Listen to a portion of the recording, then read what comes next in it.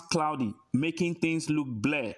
Most cataract develop slowly before interfering with one's vision.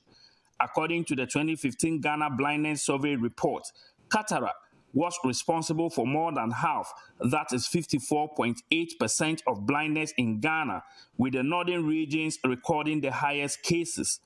Interacting with journalists in Tamale after a free cataract surgery for over 1,000 patients, head of eye unit of the Tamale Teaching Hospital, Dr. Gilbert Batiaka, expressed concerns over the prevalence of cataract cases in the northern regions. The highest burden of blindness is actually in the northern part of the country.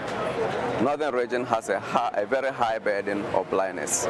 Now, we set out to screen and do surgery for 800 patients.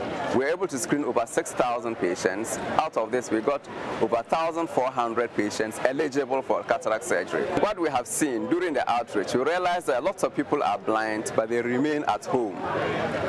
We don't know why they are not coming to hospital. Either they think that their blindness cannot be cured, or they do not know that there is treatment for their blindness. Country Director of Daybreak Vision Project and ophthalmologist Dr. Akwesi Ahmed appealed to Ghanaians to take interest in caring for their eyes. The message I have for everyone listening is that the eyes are the window to the soul. So when you don't have your vision, you basically, your body is cut off from the rest of the world, okay? And so we should take our eyes seriously. Everyone should try and get an eye checkup at least once a year.